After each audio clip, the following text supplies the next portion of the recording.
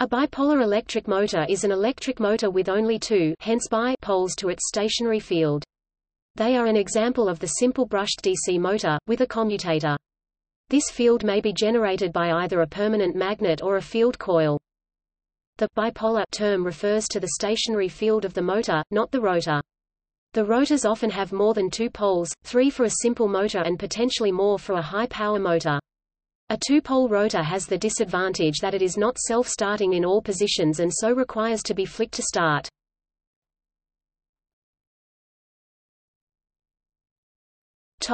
Early motors. The first DC electrical motors, from the Graham motor of the 1870s onwards, used bipolar fields.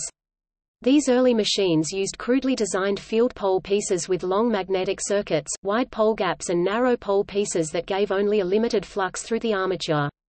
These fields were usually horseshoe-shaped, with either permanent horseshoe magnets or else either one or two field coils at some distance from the poles. Early insulated wire was insulated, if at all, with wrappings of cotton thread. These coils could only handle a low temperature rise before overheating and burning out with a short circuit. The coils were thus long and shallow, sometimes of only a single layer of wire, which required a long core simply to contain their size. Single small coils could be mounted horizontally, but the most common arrangement used two tall coils side by side.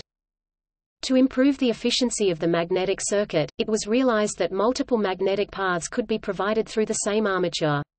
The two coils were now separated and placed at the sides of the motor, with their iron core as a sideways figure-8 circuit and the armature in a central pole gap. Flux from both coils passed through this gap.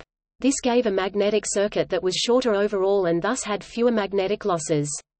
The more compact coil windings were made possible by the use of shellac for impregnating the windings and improving the reliability of their insulation. Later designs, from around 1900, became more compact with shorter, more efficient magnetic circuits. The field coils now moved into short, squat internal coils around the pole pieces themselves. The remainder of the magnetic circuit was a double-sided circular path around the casing of the motor. Whilst primarily designed to be more efficient, this also gave a far more compact layout in terms of space. This circular layout also represented the end of the bipolar motor as an industrial power source. It was possible to place a second set of field coils and pole pieces within the same size of casing, giving a four-pole arrangement.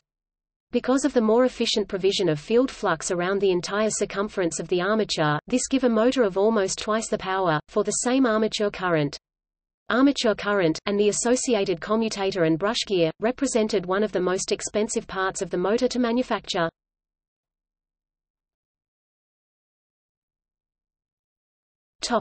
Electric railway locomotives. One of the last industrial uses for large bipolar motors was for the Milwaukee Roads Class EP2 electric locomotives of 1917. The line had chosen to electrify its coast division route, using a voltage of 3000 volts DC.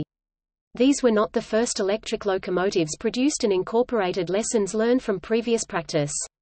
Many early locomotives had used one or two large motors mounted on the locomotive frame, with drive to the wheels by traditional steam locomotive practice of coupling rods.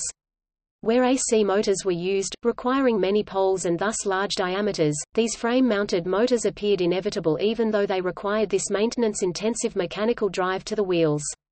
An alternative system of nose-hung traction motors used small high-speed motors alongside each axle, driving through a reduction gearbox. This system would eventually predominate across both electric and diesel locomotives, but at this time it was difficult to produce a reliable high-power gearbox. The bipolar design used axle-mounted motors, driving each wheel directly. The axle formed the spindle of not only the wheels, but also the motor armature itself. This obviously simple system had been used before, but only for low-powered locomotives with lightweight motors. As the wheels and axle, and in this case the motor too, are unsprung by the suspension, any extra weight here would lead to poor riding qualities. To permit its use for these extremely powerful new locomotives, the motor was split in two. The armature was formed as part of the axle, but the much heavier field poles and coils were carried on the suspended frame of the locomotive.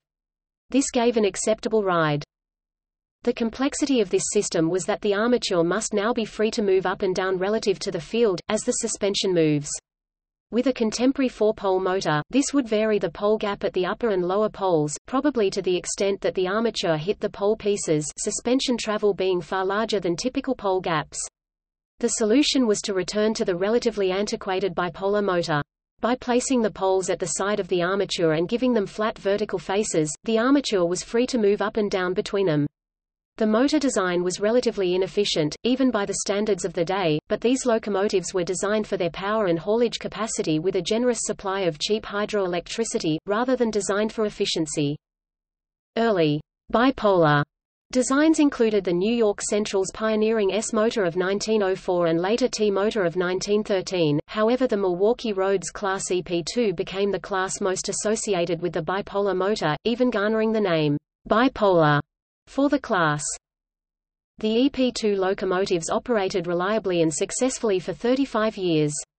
They were eventually withdrawn owing to a general decline in U.S. railroads in the late 1950s, the advent of cheap diesel power, and in particular to a rebuilding of the class that was poorly carried out and left the rebuilt locomotives with reliability problems.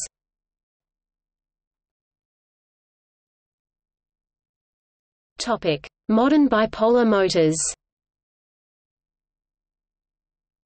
The bipolar motor is still in widespread use today, in medium-power, low-cost applications such as the universal motors used in home appliances such as food mixers, vacuum cleaners and electric drills.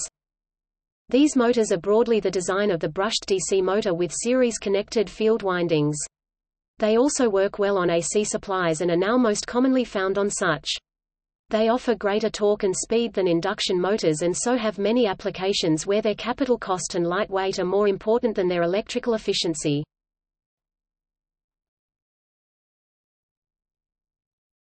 Toy motors. The simple bipolar motor has been widely used in electric toys, since the early days of tinplate toys. The first such motors used a simple horseshoe permanent magnet. More modern can motors, from the 1960s onwards, have remained bipolar but have, like the industrial motors, used a more efficient pair of C-shaped magnets within a circular steel can case. Owing to their additional cost and complexity, motors with field coils have only rarely been used for models. One well-known exception to this was the take-all range of motors, primarily aimed at larger model boats. These had their heyday in the 1950s and 1960s, becoming obsolete and uncompetitive in price as more powerful materials for permanent magnets, specifically ferrite, became available. Take-all began with simple horseshoe magnet motors, but their real speciality was with wound fields. Most of these used a single transverse field coil mounted above the rotor. Their larger marine and double special ranges used a dual coil layout, with two vertical field coils mounted at the sides. A similar, although smaller and far less powerful motor, was the Meccano E15R motor. Construction of a simple bipolar motor, usually with a bipolar rotor as well, remains a popular basic science project for children.